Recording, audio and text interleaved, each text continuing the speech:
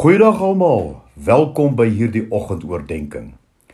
Baie gelowiges het die wanopvatting dat geloof beteken dat hulle in staat sal wees om moeiteloos, geen hakplekke, stryd of teenkanting na sukses kan beweeg. Die Bybel leer ons egter net die teenoorgestelde. Ons lees daarvan in 1 Timoteus hoofstuk 6 vers 12. Stry die goeie stryd van die geloof.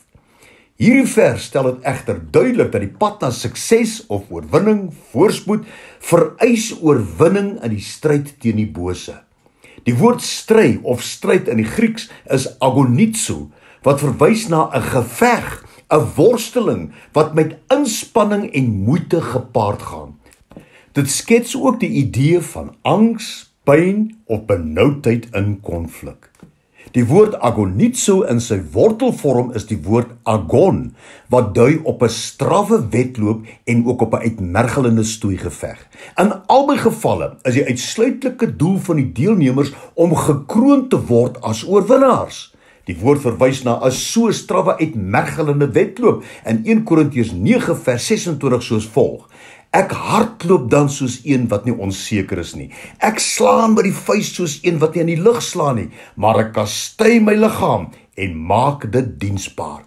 Deur hierdie gebruik van hierdie woord agonizo, stel die Here dit baie duidelik aan ons dat die oomblik wanneer jy in geloof dinge begin doen, uitwaag in geloof, sal daar altyd iets of iemand wees wat jou daarvan wil beroof. Dus, deur vasberade in geloof voort te gaan na sukses, sal daar as gevolg van hierdie teenkanting stryd, worsteling, konflik en spanning wees. Maar weet ook verseker, dit is nie omdat die Here wil hê ons moet sukkel nie. Dit is omdat Satan nie tevrede is met die beloftes wat jy van die Here ontvang het nie, en die uitwaag in geloof. Daarom sal hy alle pogings aanwend om jou te stop, om jou te beroof van jou geloof en jou verwagting. Die stryd of agonizo is gemik teen jou vlees om te doen wat hy wil. Jou gedagtes om verkeerde denke en persepsies daar te stel. Omstandighede wat teen jou draai. Mense wat teen jou opstaan, jou teestaan. Satan self wat met alle mag jou probeer misluk.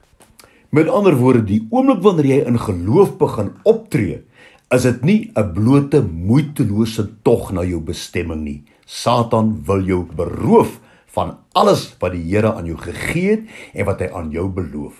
Jesus self beloof ons in Johannes 10 vers 10, ek het gekom dat julle lewe en oorvloed kan hê.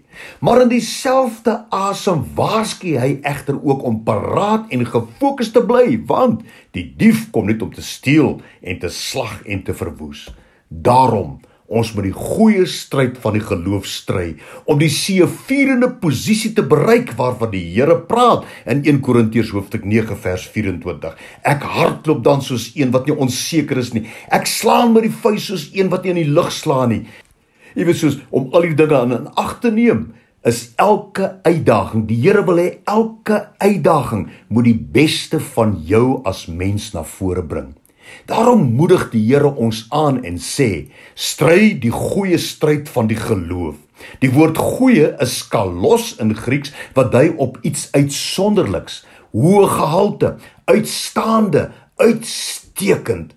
In die konteks van 'n geveg of 'n wedloop, deel dit iemand uit wat sy uiterste beste poging aangewend het en daardeur sy teestanders totaal oorweldig en verslaan. Die twee woorde stry en stryd, soos gebruik in die konteks van hierdie vers, dra die boodskap oor van iemand wat alles van homself gee en sy fokus hou op een gedagte: ek gaan oorwin.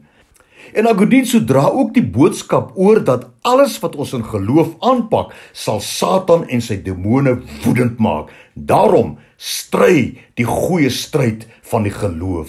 Die Here roep ons om paraat en gereed te wees. Moenie onverhoeds betrap word deur enige teenkant nie, man. Beur vorentoe met elke greintjie krag in jou. Bly vasberade om elke struikelblok en weerstand langs die pad te oorkom. Bly in die stryd totdat jy kan uitroep, die geveg is klaar en ek het oorwin.